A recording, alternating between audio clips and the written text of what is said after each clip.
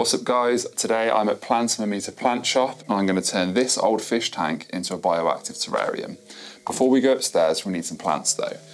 And over here I've spotted the amazing Terrarium elegans, also known as the parlour palm. I've also found this wonderful Peperomia prostrata, string of turtles, one of my favourite terrarium plants.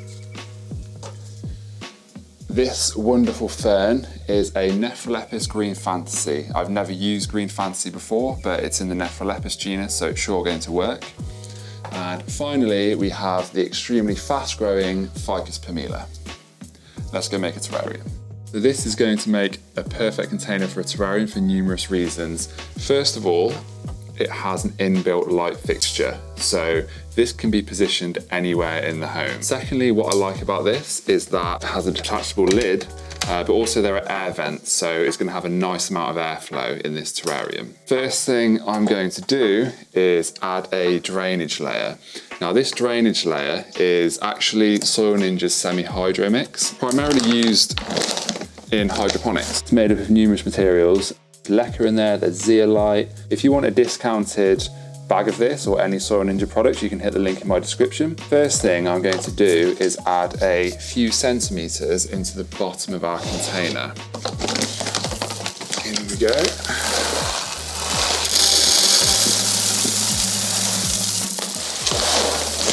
It doesn't really matter because it kind of doubles up as the substrate as well. The plant's roots are going to find their way into here. Now the primary purpose of a drainage layer is to allow water from the substrate layer to flow into it. However, I feel it's more important to just not overwater it in the first place. What I like about this drainage layer is that it creates an air pocket at the bottom of the terrarium. That's going to help the environment stay aerobic and it's going to help the plant's roots stay healthy. We've gone in with probably about an inch, maybe 3 centimeters or something, and that's looking great. What I also like about this is that it's very light. It adds next to no weight to the terrarium. Add gravel into here, then it can become very heavy. The next thing I'm adding is this Soil Ninja Terrarium soil, which is a very high quality product. It's made up of coir, worm castings, activated charcoal, sand, zeolite and bark. So it's a nutritious, well-draining soil, which is going to be great for the terrarium. Now, I'm going to add a fair bit of this in because it's a large container. As always, I like to scape it so it's on a gradient. Now we're going to be higher at the back and lower at the front. And what this does is it allows more surface area to be visible from the front. So this is our front and more surface area is visible. When you make terrariums, that's a good little hack. So once that's in, I'm going to give it water. Now, in this bottle, by the way, this spray container is absolutely fantastic. I highly recommend it. I'm going to link the product in my description. Really good. It's filled with deionized water. Really important when you make terrariums that you do use good quality water, because what's going to happen is that water contains lots of chemicals and it's going to build up in the soil. It's going to stay in the glass. And to be honest, it's just a pain in the butt.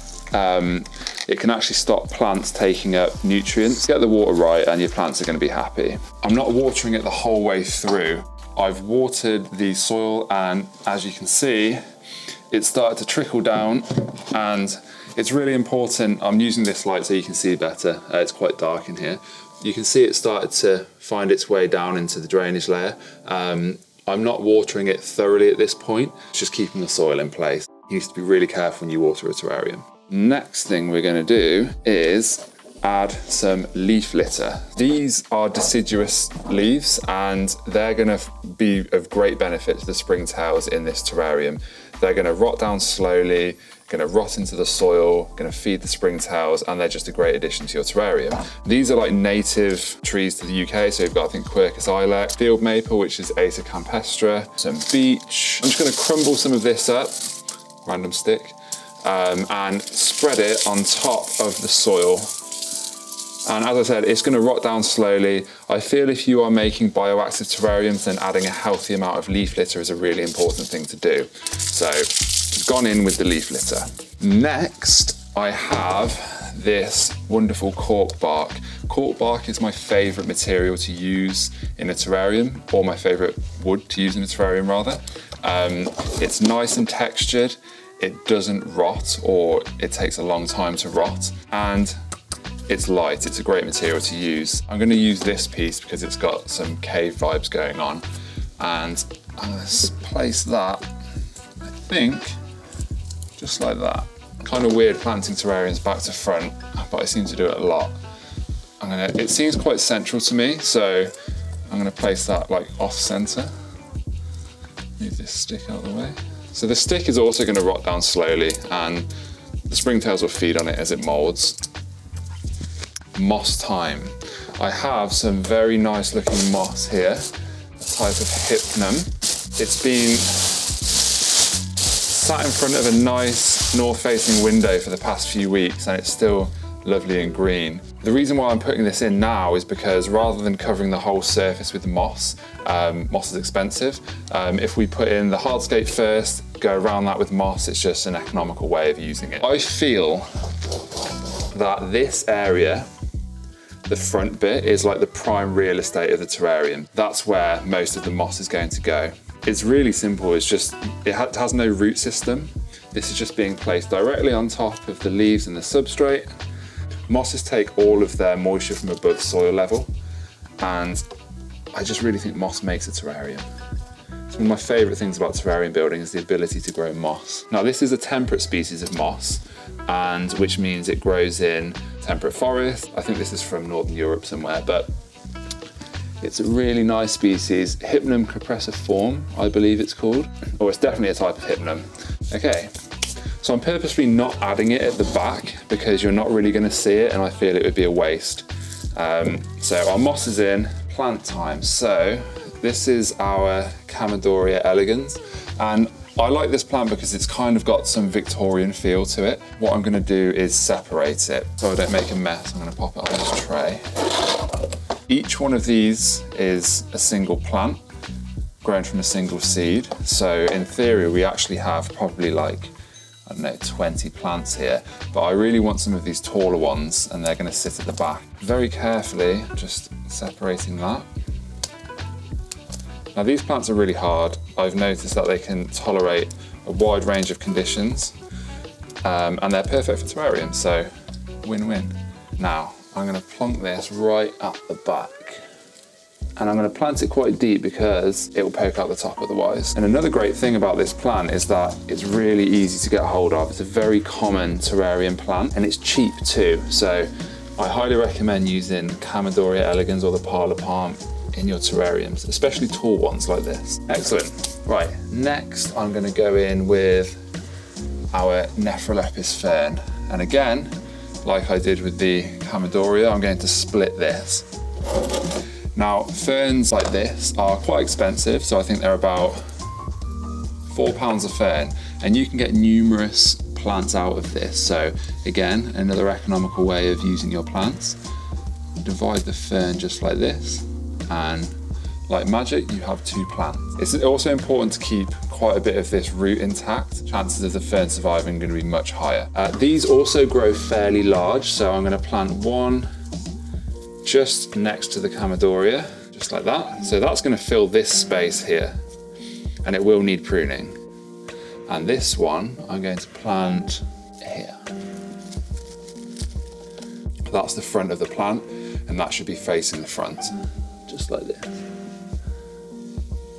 Now we're into cutting territory. This is Ficus pumila, and if you search Ficus pumila into Google, you will find Ficus pumila eradication is one of the top searches, because in Southeast Asia this takes over buildings. It's considered really invasive, but in this country, in our terrariums, it's just a fast-growing terrarium plant. Now, rather than taking it out of the pot, I'm taking a cutting. So just like this, I find a piece of stem with perhaps 4 to 5 leaves. I take a cutting just like this, and it's as simple as just placing it, the stem, into the soil or into the moss, or you can lay it flat just like this, and it will grow both ways. So I'm going to go in with perhaps 3 or 4 cuttings of the ficus, and I'm going to aim them so they're pointing towards the back. If you point them towards the front, they're just going to hit the glass. Oh, so that's Ficus pumila in. We have Terrarium prostrata. It's not the healthiest plant, but once it gets into that humid terrarium, these leaves are going to really plump up. So much like the ficus, I'm not going to be taking it out of the pot. I'm taking a single cutting like this, and that's going to be rested on top of the moss. Now, this prime real estate area where my favourite plants are going to go, so I feel the Terrarium prostrata deserves centre stage right there. And you can see why it's called string of turtles as a common name, because each leaf kind of resembles a turtle. So again, just placing it on top of the moss, but in a few months' time, you will have a baby Terrarium prostrata plant start to grow from that leaf. So another economical way of using plants. You'll notice that at the back there's some open soil showing, and I think it's good practice to cover this. It's called a top dressing or a mulch, and I'm going to cover this with some leaf litter. And this can slow down the evaporation from the soil. I just feel it's good practice to cover open areas of soil. The springtails are really going to like this. So what I've got here, because it's exceedingly cold in Worcester today, some springtails. Now, this tub I made in one of my previous videos. Terrariums can become very stagnant places where mold and bacteria and fungus can form. And what the springtails will do, they will consume those small outbreaks, preventing them from becoming large ones. Springtails are like the janitors or the cleanup crew of the terrarium. I'm going to add a piece of this charcoal in there. So I'm going to place this just around the leaf litter, and I'm going to put another one in there too. This white stuff on the piece of charcoal is actually yeast, and that's what the springtails are going to feed on, so this will provide a little extra food for them. So I'll place that just at the back. Now, there's no chance the springtails are going to escape, especially in winter, but even if they did, they would not survive long outside of the terrarium condition. The terrarium is nearly complete. What I'm going to do is give it a final spray with some water. Absolutely love this spray bottle. Final spray so the moss is nice and damp. I'm going to give it a wipe down with this cloth. So I mentioned earlier what I like about this terrarium is that it has an inbuilt light, so this can be positioned anywhere in the home. I'm just going to pop this lid back on top.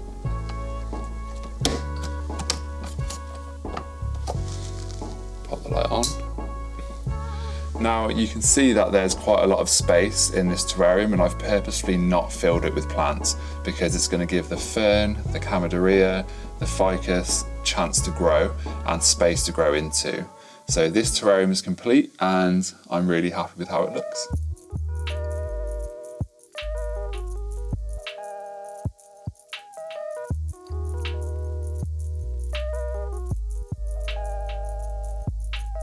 So we've reached the end of the video, and if you'd like to support me further, you can join my Patreon. I hold monthly online workshops and offer lots of cool perks like sending free plant cuttings to UK patrons, hangouts, shoutouts on socials, and direct plant and terrarium advice from me. You can also join my Discord and beginner-friendly Facebook group, where I've got a whole host of knowledgeable plant people generously giving their time. As always, thank you very much for watching, and I'll see you in the next video.